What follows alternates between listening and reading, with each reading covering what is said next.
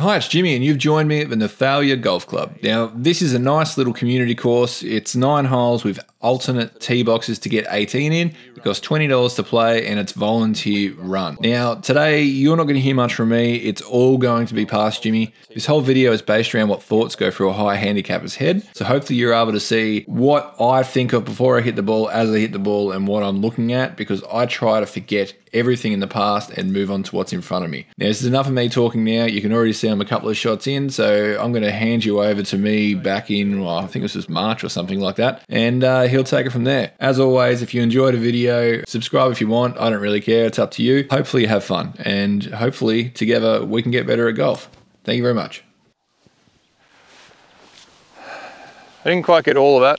Oh, I got a kick to the left. But if I'm honest, I can't see the flag. I don't know where it is, but I can see the 150 marker, so I'm going with my hybrid here. Yeah, I can see the green. It's very green down there. Hybrid should get me there.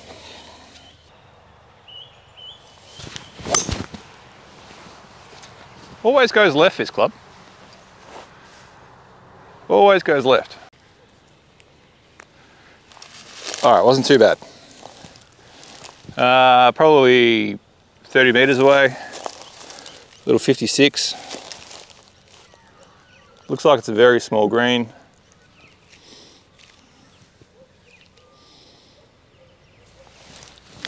Oh, just straight over the back. Straight over the back. Oh, it stopped okay. That's all right. All right, the greens are very clovery, which to me would say they'd be very slow. Yeah, I'm still going 56 again, Cobbsy, don't at me, bro. I just don't know the pace of all this sort of stuff yet, so I just want to pop up a 56. And then hopefully one putt.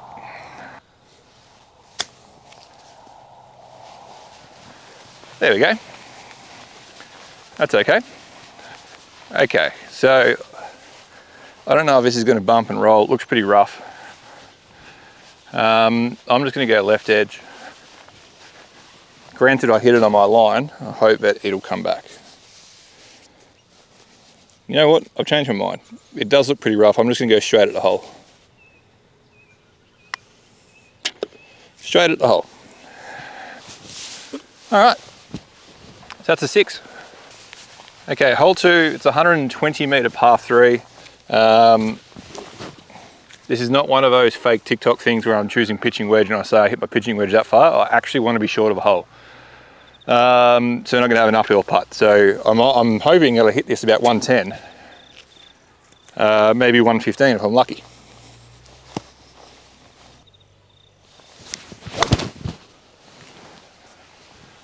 Doesn't matter how far you hit it if you miss the green. But they look like small greens. Hopefully the sun isn't blinding the camera too much. The ball is sitting right down in this cabbage. So I'm not doing a bump and run again. I'm going to go 56 degree. I ended up exactly pin high, so I had the right club. I just want to pop it up and just putt. Just get me a putt.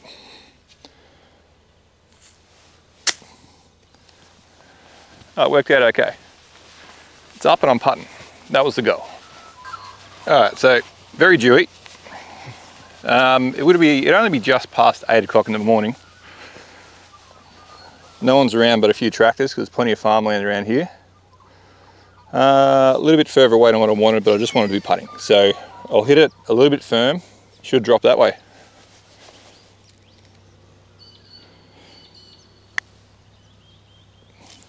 Or it'll just stay dead straight.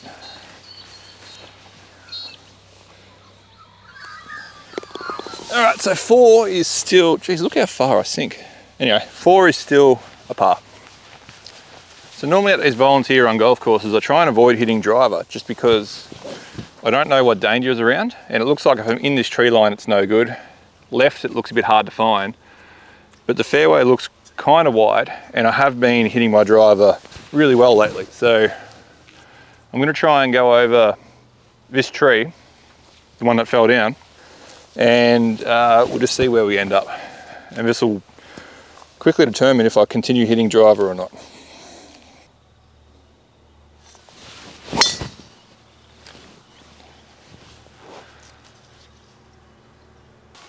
Okay, I hit that really well. I got a 100 metres into the flag. It's a 320 metre hole, so I hit that about 220. All right, so pitching wedge here. Nice controlled tempo. Try and get it on the green this time.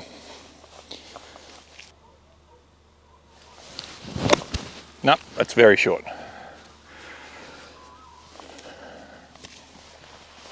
I should have known that was going to happen. You're not allowed to hit 2 good shots in a row.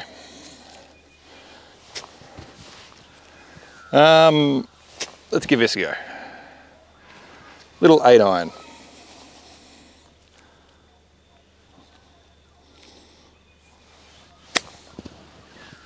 No, it's too soft there. Too soft. All right, let me get another ball and I'll do how I normally play it. Given the lie and where the ball was, it was sort of sitting down a bit. Cool.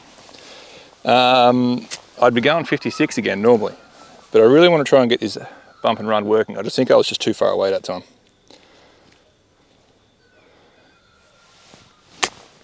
Oh, that's short too. Never mind. No matter what I did, I was damned if I did, damned if I didn't. It's still fluffy. I don't think this is a bump and run course. I think this is just to get it on the green course.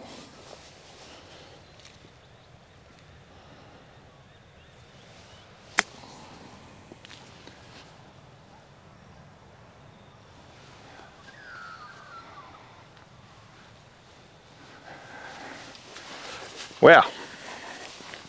All right, so after an absolute bomb of a drive, we're just going to get a 5, which is still par for me, but yeah, 4 shots within 100 metres is not good.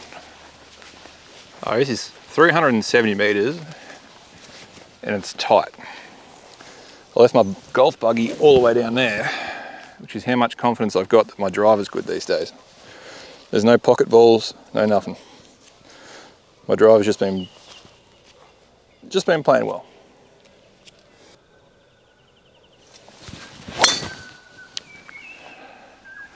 That's why I don't bring a pocket ball anymore. So once again, I've hit it 220. All right, knowing that this always goes left, I'm aiming at the slightly slanted green tree. I'll put an arrow thing to it. And if it comes around left like it normally does, it's on the green. If it stays straight, it's not a bad miss from there because the pin's on the other side.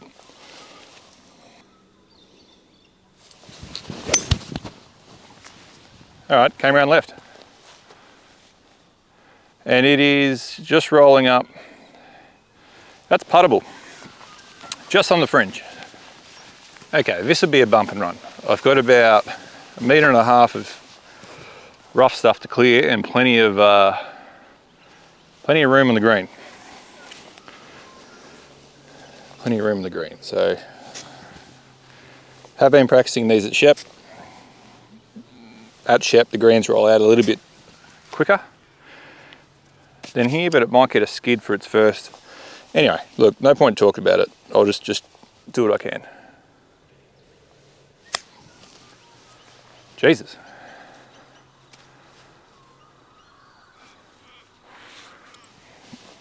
Not the play. All right, while we're doing these things.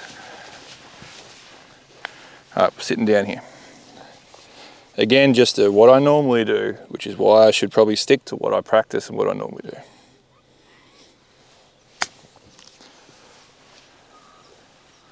Still went past the hole, but nearly went in the hole. Oh no, nearly putted with my glove on.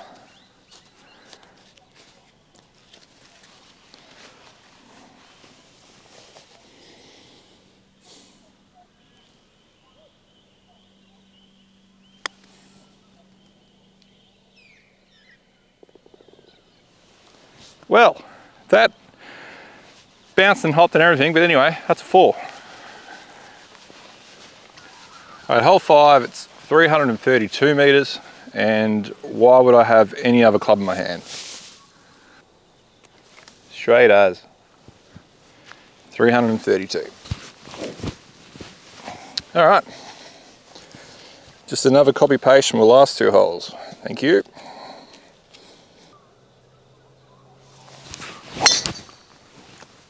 It's a little bit fadey, but it's still in play, and it is really nice. That is bouncing a mile. Okay, slightly awkward shot because normally I like going pitching wedge, but I'm scared of that tree. So I'm 110 to the actual flag. It's about 100 meters to the middle. I'm gonna go for a chippy 8-iron, just a little bit, and just see if I can get it to run up there and get a putter on the ball. That'd be great. That was not what I had planned, but that's okay. Look, it's okay. Look, what am I going to do about it? I can't change it. That's okay. No point even entertaining any other club other than pitching wedge. Wait. Other than my 56 degree. Geez, I've stuffed it up. No point trying to hit any other club apart from my 56 degree. There we go. Yeah, control distances, got a bit of an idea. Let's pop it up a little bit, land soft, and get putter on it.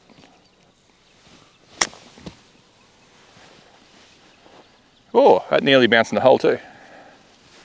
All right, get putter on it. That's what we wanted, get putter on it. Okay, let's see if we can go for another 1 putt. Another lengthy. So where the camera is, there's a little bit of a dip down, which is where the ball hit, kicked forward. From this side, it goes back towards the hole a little bit. And if it drops down, yeah, starting right, going left, that's great. Now that I'm looking over the ball this way, I reckon it goes the other way. One thing I've learned from these greens so far is just hit it at the hole and whatever happens, happens. So we'll just hit it at the hole.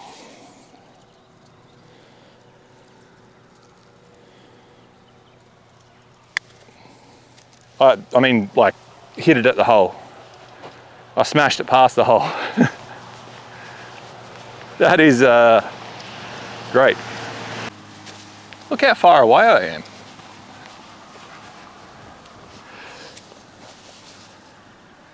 The pace of the greens got me there. This is still for a 5, which is still for my par.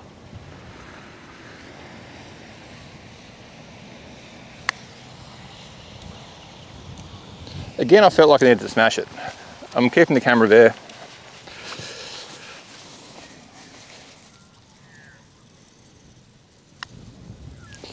Okay. Oh, 3 putts. So putting is the one part of my game that I can really improve. I'm now a 23 handicap and not a 26. You can see what's going on there is going okay. It's on the greens, no good. All right, sorry this is the only hole that's going to be into the sun, but hopefully I've positioned the camera in a good enough spot. This is hole 6. On hole 6s and 12, we eat fruit.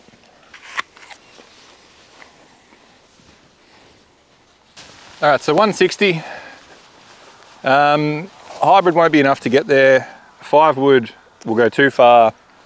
5 and 6 iron are nowhere at the moment. So I'm going to go hybrid. I'm going to aim to the left-hand side again. And I'm actually probably going to swing it a bit harder than I normally do. I normally go a nice controlled swing. We'll just go a bit harder and see what happens.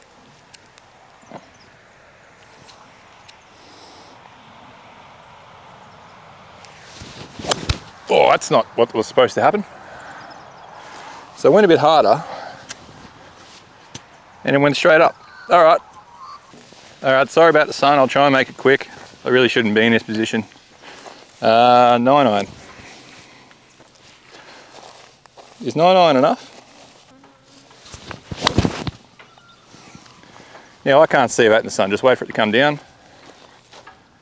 9-iron is absolutely enough. We're on the green. Okay, holes here. I don't know if you can tell. You probably can't tell from up there, but I had some raz. I don't know, can you call it raz? That's doing nothing to the green. Can you call it raz if it just hit the downslope and came down? But it rolled a good 3 meters.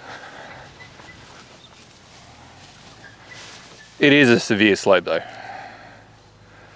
Okay, I can't see. The sun's in my eyes. Let's not blow this one past like we did the last one, and give ourselves a chance at a proper score.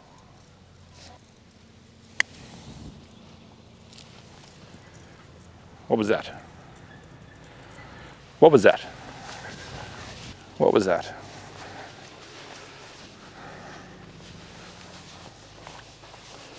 All right, for 4, which is my par on this hole.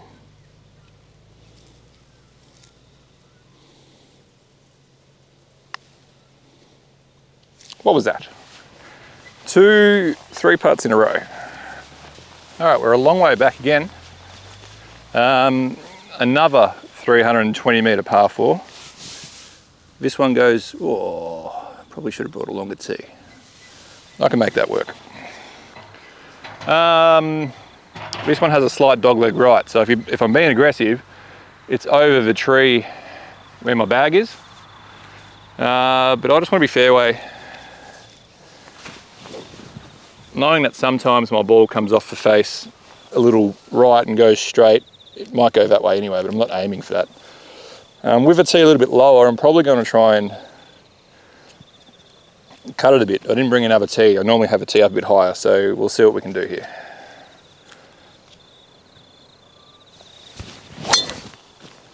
Oh, that worked out okay. Yeah, I've just got a 6-iron. I just wanted to sort of chip something around and keep it low underneath that tree. Hopefully I can keep it low. Yep. Might have had too much turn on it. No, that's okay. It actually straightened up after it bounced for a little bit. And we can pitch onto the green. All right, yet another little pitchy shot. These volunteer run courses are often quite tricky because the greens are small. In this case, there's really no fringe. The fringe is essentially very, very thick grass. So there's no running it up, it's just getting it on.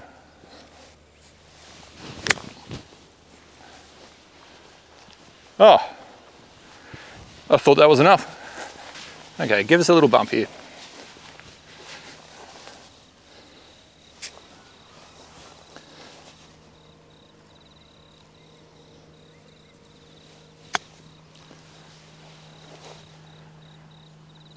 All right, that's good. Might actually make a 1-putt. Okay, so if your ball is on the shadow, that's your line.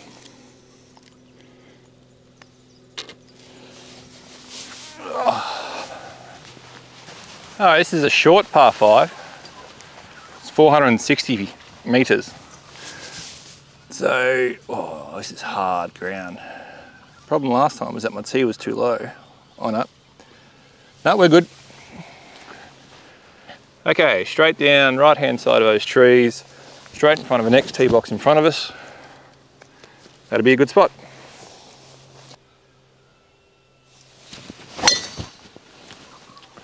That is exactly what I just described. Exactly what I just described. Where'd my tee go? Backwards. All right, quite a nice drive. Just ended up on the right hand side. I'm going 3-wood now. Aiming up down the left, cutting it back right.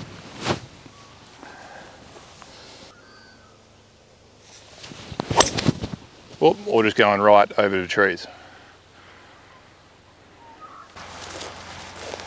All right, so that didn't end up in a nice spot. Got no other choice but to chip it out sideways.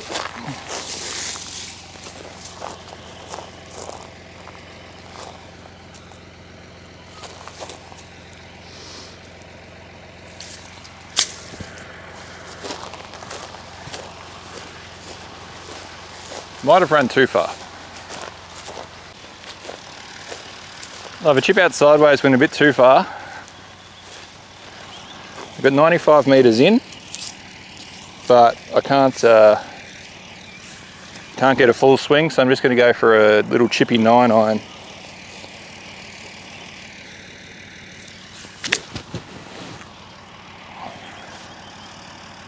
Probably could have gone with an extra club given how impeded the backswing was. Look at this, another little pitchy on.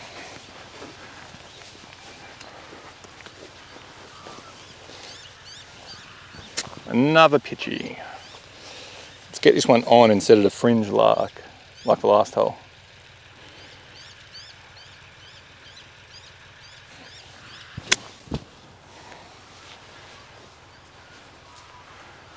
Okay. Going straight at the hole was a good strategy for the first few holes, but don't know about this one.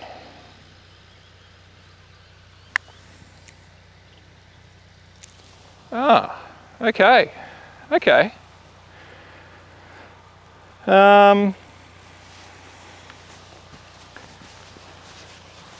think that's just how I hit it. I don't think the ball moved. I think it was just, by the line it moved slightly.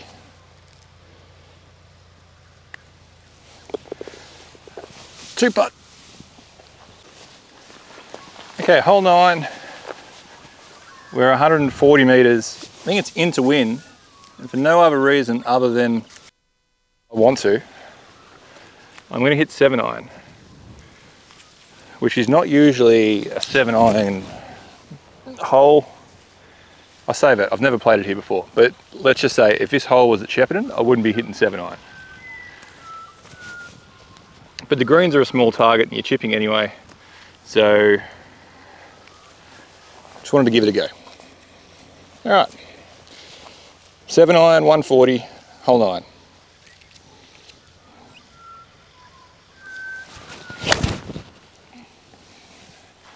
That'd be short by a mile. All right, one last little pitch with the 56 into the sun. Slightly tighter lie, but that's okay. It'll probably come out a little bit lower than the other ones.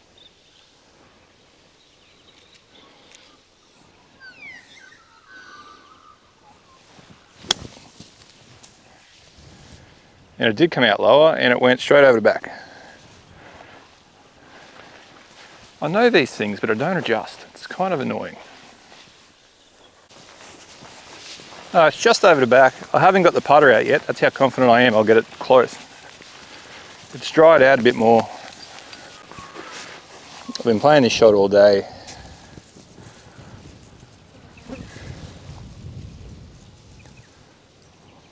To tap in range.